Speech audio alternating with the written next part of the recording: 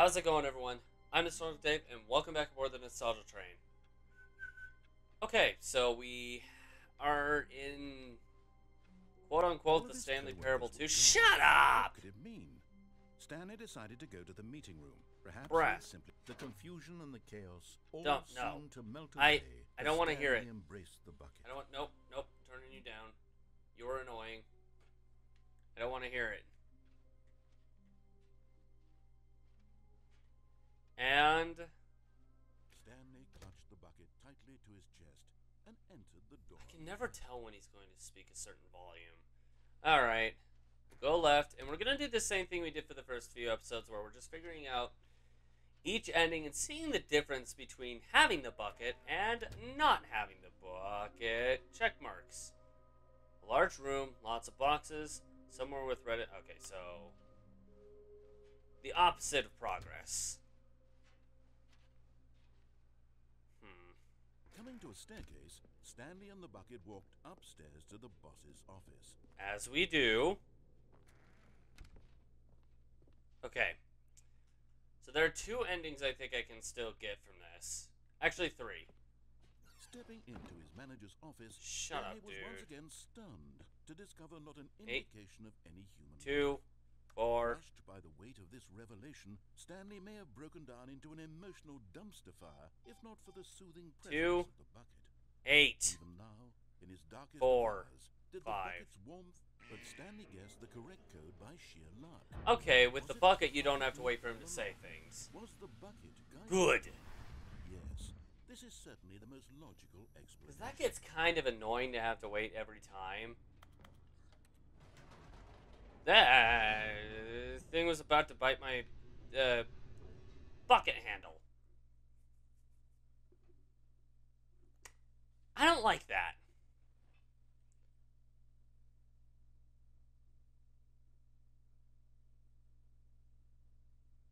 The elevator raced downward, plummeting towards an unknown fate.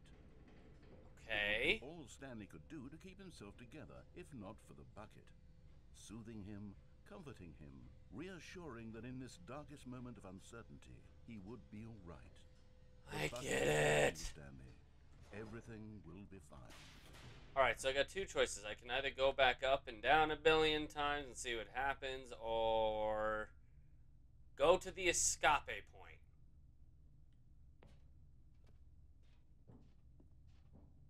Stanley and the bucket walked straight ahead through the large door that read, Mind Control Facility. Bucket says go forward and go to the glitch. Or at least where a glitch was.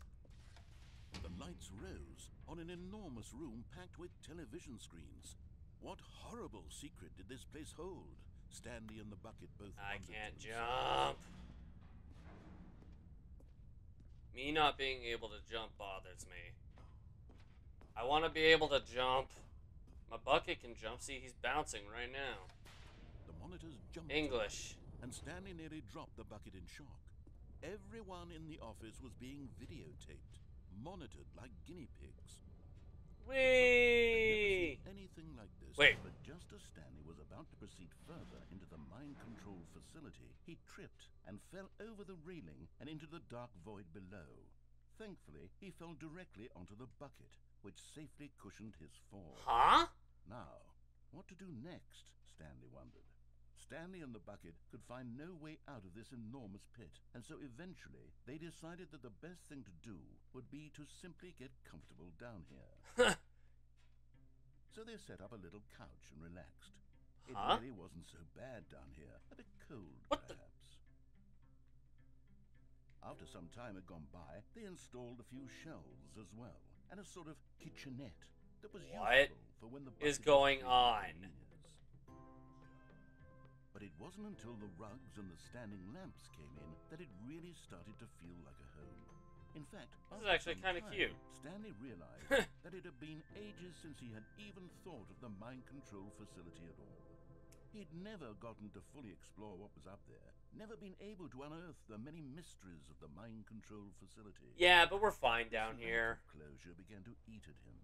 Soon he was dwelling on his regrets, and the state of their home slowly decayed as Stanley became withdrawn and neglected the cleaning. place is starting to unsettled the decay. bucket deeply. Stanley wasn't usually like this. The bucket tried to reach out to him again and again, but to no avail. All Stanley could think about, all he could talk about, was going back, doing it over again, staying on the path. It was a mistake to leave the path. It was a mistake. It was a mistake. I need to do what the narrator says. I need to see the true ending.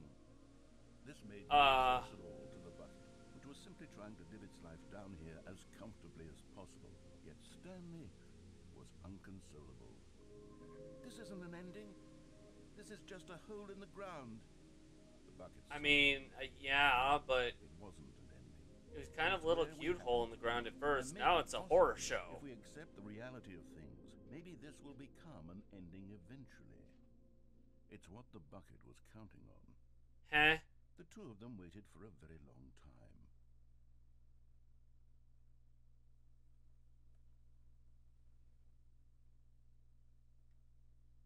What did I just find?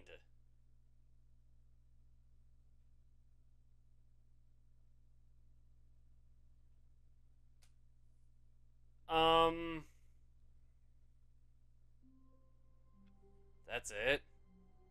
All right, well, let's go up and down the elevator. Let's go to the escape area first.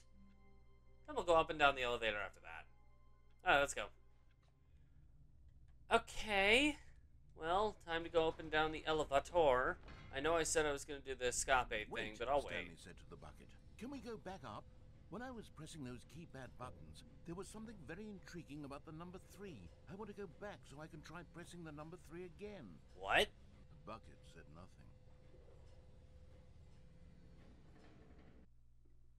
Is that the game telling me to go back and press the number 3?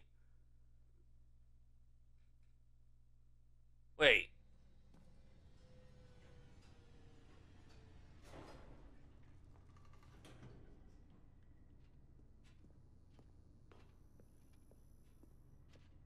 Here we are, said Stanley. Now I'm going to try out that number 3 button. He took the Okay. button over to the keypad and began absolutely slamming on the number 3 over and over and over. Wow, he said. The number 3 is such a special button. I'm having the time of my life. Stanley looked expectantly at the bucket, but the bucket remained silent. This was a shock to Stanley, who had always felt such a connection with the bucket. How was this not as exciting to the bucket as it was to him? Once Stanley had had enough of the number 3, he got back in the elevator. Okay. Perhaps the bucket had missed something. Perhaps it had not seen how much joy Stanley got from slamming the number 3 repeatedly.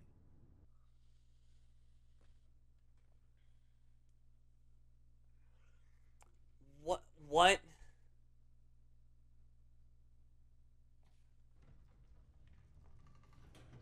Okay. Time to go back up again because... No, said Stanley to the bucket. You can't go on yet. Not till you understand how much the number 3 means to me. You and I have been through so much together, and I just want you to see what I see. Feel the happiness I feel. He smiled at the bucket, and the bucket said nothing. The bucket still said nothing. I'm not surprised. Buckets shouldn't be allowed to speak. They're inanimate objects.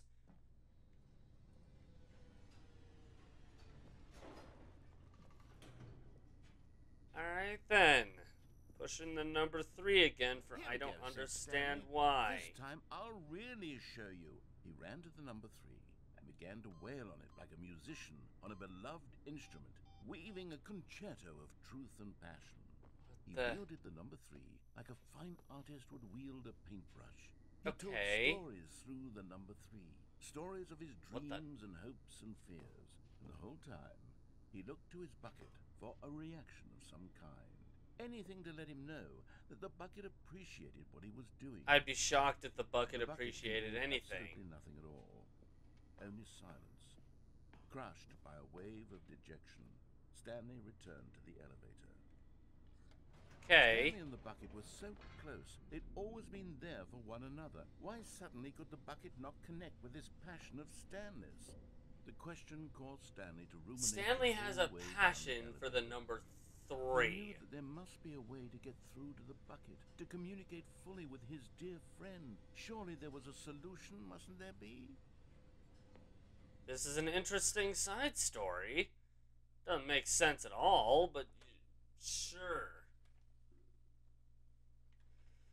And going back up because reasons. I really hope we don't have to do that for too much longer, though. That'd be a pain in the butt.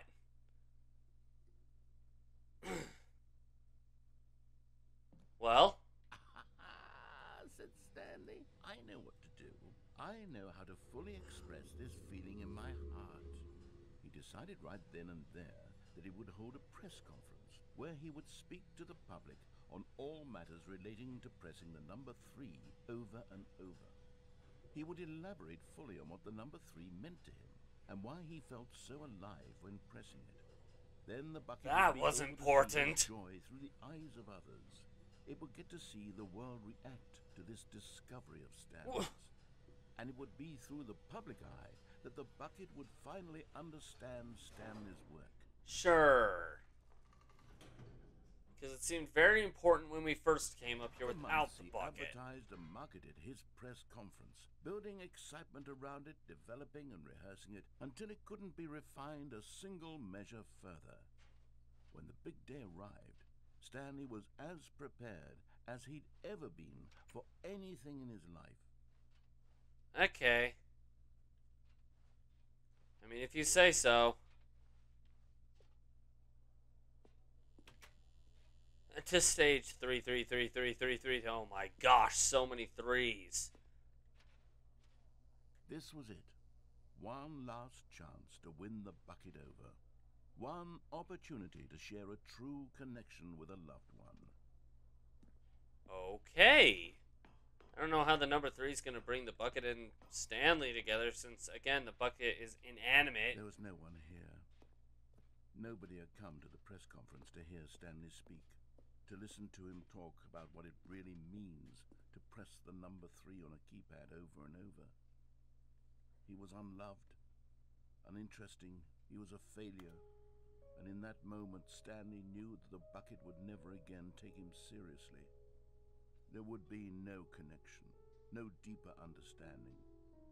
The bucket merely sat there in his arms, indifferent. Oh, wow. And so it began that slowly, over many years, the two of them grew more and more distant. They spoke less and less, neither wishing to state the obvious, that any sense of real respect between them had eroded since that day at the press conference. There would be no more games, no more long conversations about passion and pursuit, only a silence that consumed the space between friends. And Stanley, having for once in his life discovered the warmth and comfort of true companionship, was cast back into the unremarkable normalcy of loneliness. I don't like this ending.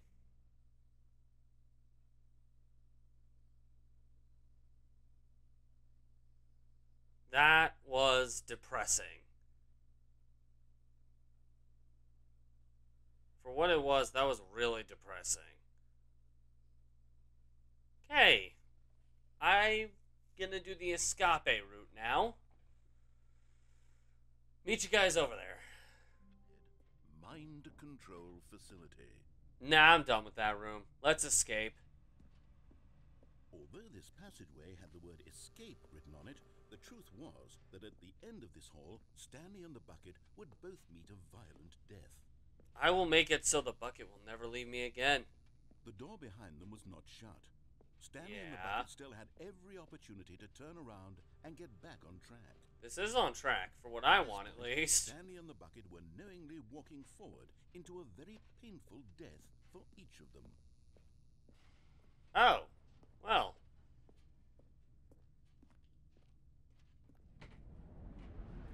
That is a far way down. Okay.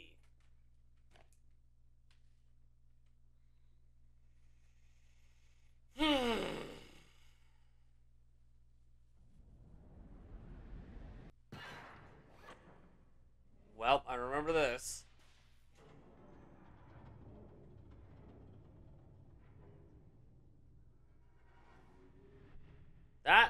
does not look As the friendly. machine whirred into motion and Stanley and the bucket inched closer to their demise, Stanley reflected on how meaningless the bucket's warmth and comfort had turned out to be.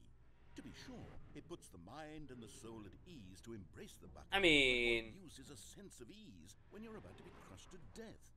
This like, is what Stanley thought to himself, and he sort of kicked himself for wasting so much time carrying a bucket everywhere. Farewell, Stanley.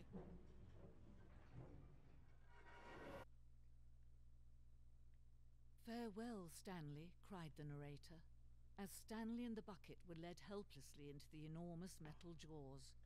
In a single visceral instant, huh? the bucket's life came to an end, as it was crushed violently to death. And yet here I am carrying the bucket. Why? It was a shame, the death of such a magnificent bucket. It's true that all buckets are radiant in their own way, but this one stood above the rest. It was a glorious bucket to behold. Wait, what the heck? I don't have the bucket anymore. Okay. The bucket welcomes you to the grand exhibit. Okay. Can you see how arrogant it was for Stanley to take a bucket like this and to claim it for his own? Can That'd you be see a the lot of hubris buckets. that blinded him? Can you see that the bucket is far more noble than Stanley will ever be in his short life? Inferno bucket. A replica of the Inferno bucket, which, okay. Stress bucket, okay. Random chair in the corner.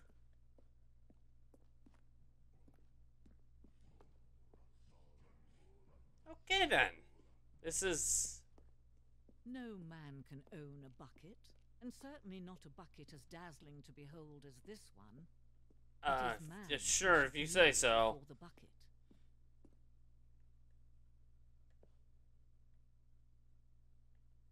Huh?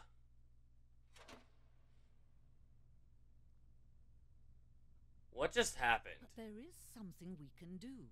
Something we can do together, you and I, that will right this terrible wrong. Uh-huh. Let Stanley die. Let him be crushed by the machine.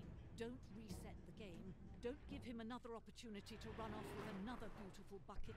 We can save the world's buckets from their treatment as tools and implements if only we let Stanley die together. The bucket shall take its place as ruler, as leader, as commander of a new world, a new vision.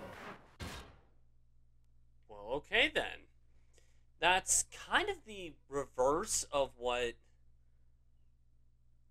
Like, the when you go in alone, I feel like a lot of this does the reverse. It's weird. Alright, we'll do one more ending and then stop after that. Let's cut ahead to when I decide to backtrack after failing to enter the boss's office. After that, we'll end. Okay, so in out. In out. Stepping. Ha! Screw you. I cannot talk. What?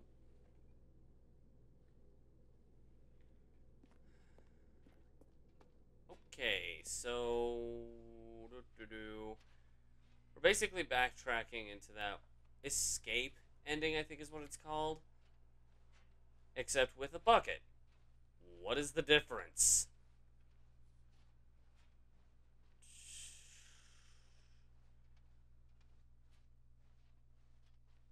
It is interesting, like, that you have to backtrack through the entirety of the office to get to it, but why?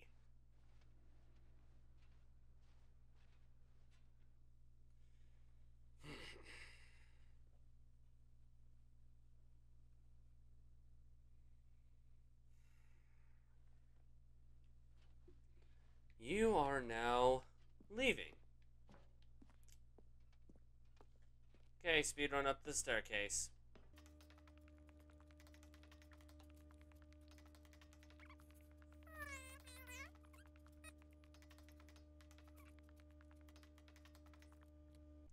Okay, we're at the escape pod part again. What's gonna happen now? I do wonder how they could simply change this. Alright. So, escape pod. What's gonna happen?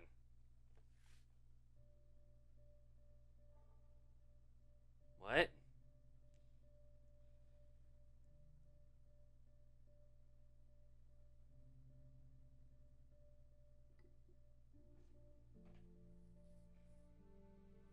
Okay, Stanley and the Bucket have quite the mixed up story here.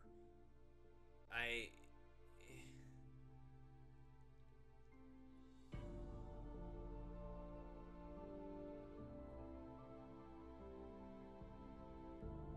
Huh?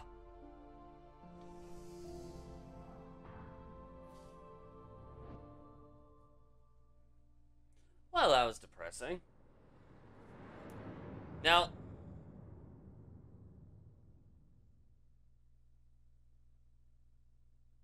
There is technically one more ending that we could do on the left side, but... I'll save it for later. After that, we'll just have all the things that he doesn't want us to do. Getting... done? Why is this different? Wait. The bucket's not there.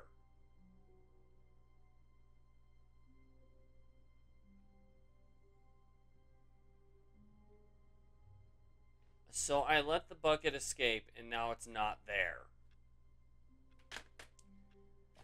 The depressing story of Stanley in the bucket. We'll figure this out later. I'm going to leave this here. Thank you guys so much for watching this episode of the Stanley Parable Ultra Deluxe.